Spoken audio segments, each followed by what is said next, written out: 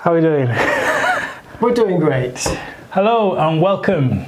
Myself, Mike, and my friend here, Tony, back with another video for you. How have you been? How have you been, Tony? Very good, thank you, Mike. Yes. I know it's been a few weeks since the turn of the new year. So what have you been up to? Well, digesting Christmas puddings, eating mince pies, all that's gone now. Starting the new year, Mike, in a kind of a slightly different focus. Okay. Trying to make the best of each day. Good. Not huge jumps, but little jumps, little decisions, little actions to move forward. And how's that been working out? Good. Yeah, I think I learned from you actually when you were writing your book. Okay. To rather than worrying about writing the whole book in 1 week, just take a page a day and celebrate those little victories forward, which I thought was really powerful. Yeah, it's looking at the end goal, but it's like that old saying, isn't it? How do you eat an elephant? With a big knife and fork. With a big knife and fork. It's bite by bite, isn't it? Yeah. Obviously looking at what can I do each day or each moment that's going to move me forward towards my end objective. So that's been working well for you, yeah? I think so. And I was reading over Christmas that a lot of people get worried about or preoccupied with the idea that there's the goal, okay, and I'm only going to be happy when I get to that goal, or I want it all now. And you really got to understand that there's a process, and to enjoy that process towards the goal. It's like when I'm speaking with my clients, you know, some of them may only want to lose a few pounds, or some of them may only just want to, build up a little bit of strength, or some of them may want to build up a lot of strength or lose a huge amount of weight. But regardless, the process is still the same. You can only lose a stone of weight or 2 stones of weight a pound at a time. You can't lose a stone at a time or 2 stones at a time.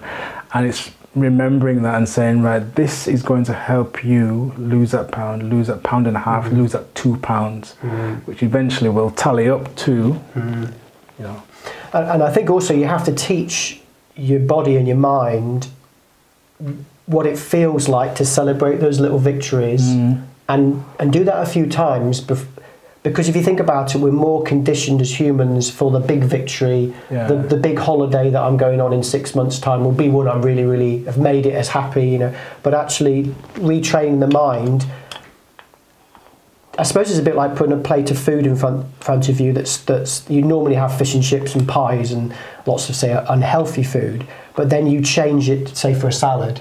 It would literally be like, I've learnt doing green smoothies every morning now, that you have to retrain the taste buds to say to the taste buds, listen, taste buds, this is for the body's benefit, not for yours. This is for my body. That's not actually what I say, folks. I say, this green smoothie is for my body. So taste buds, just take a back step, because I'm doing this for my health. And then I might have a bit later on a little bit of chocolate for the and it's understanding that. But I've had to train up that neuro network, if you like.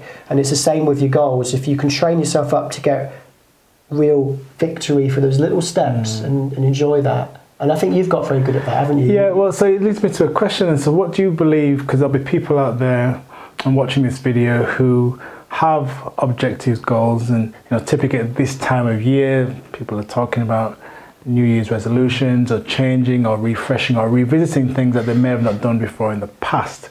So what would you say is a way that they can start to think in a way that's going to empower them to move forward to these particular goals, their desires, and New Year's resolutions or whatever? I think first of all, Mike, decide what it is you want, and write that down on a piece of paper and have several. There might be several things, not too many, but make those goals things that you could achieve in the next 2 or 3 months. Okay. And the longer goals, they're on paper as well, but you just look at where you can go to for the first step, making sure that they're achievable. But with a bit of challenge, not too easy, otherwise it's not a goal. And then work on those first. Okay. And then do a little bit. Understand that there's an unfoldment, there's a process to this, and just take joy in that unfoldment. Yeah.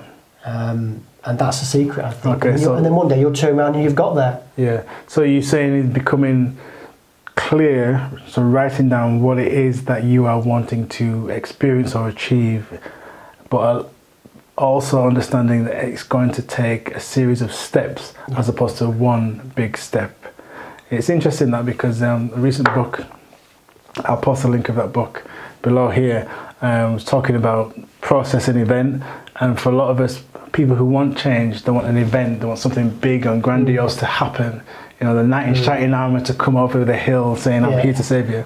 When the reality of the situation is, it's going to take a series of steps and processes in order to experience a change, whatever that change may be. So it's something that we need to start training our brain to think in that empowering way, that this change I desire is a process. I love that sentence about training the brain to recognise that this is going to take some time. That is so powerful.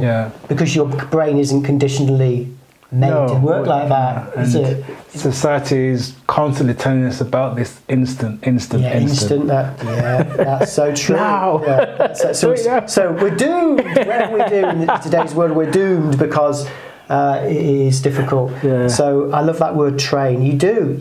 Well, you agree with diet. You have to train yourself, don't you? It's training and conditioning and going through that whole development. You know, all these words that we talk about are going through a process. You know, training, developing, understanding. It's actually an ongoing process. To be something new, you have to go through this process, and that's the way you empower yourself, understanding and almost falling in love with that aim, processing, understanding, training, developing. You know, fall in love with that process, and that's where you'll be more empowered to do it. Absolutely. And the big word here, folks, is the word discipline. Yes. Discipline. It's so important. But if you want something, if you really, really, really, really want something, you'll find that discipline. I've written about that many times, and it's changing your perception and your priorities.